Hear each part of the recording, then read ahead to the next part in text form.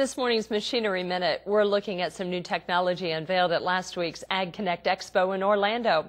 AGCO showed off its concept vehicle, the ElectRoGator. The technology uses electric drives instead of a hydrostatic drive system. Farm Journal machinery editor Margie Fisher has the details.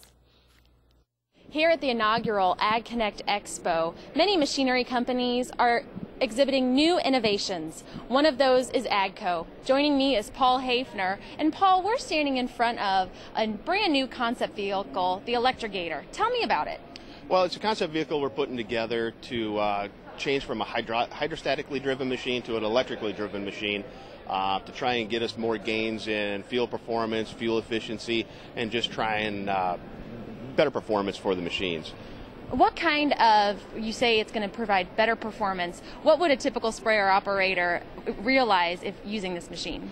What they would realize is faster acceleration, better braking, more power in the field, or continuous torque from the electric drive system. And this is a prototype concept vehicle, and why are you guys displaying it here at Ag Connect Expo? It's a concept vehicle that we're working on, and we brought it in here to Ag Connect to kind of let everybody know what we're working on and what areas that we're trying to improve in. Just opening up the communication with the customers, finding out more what they want out of the equipment. Perfect. Thank you, Paul. Ag Connect exhibit floor is full of new innovations. For Ag Day, I'm Farm Journal's Margie Fisher. Margie says the concept machine shown at Ag Connect was a sprayer, but AGCO is looking at using the same technology on windrowers and combines.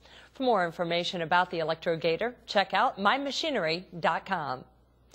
Researchers have been studying the potential of miscanthus rhizome grasses as a potential feedstock for biofuel.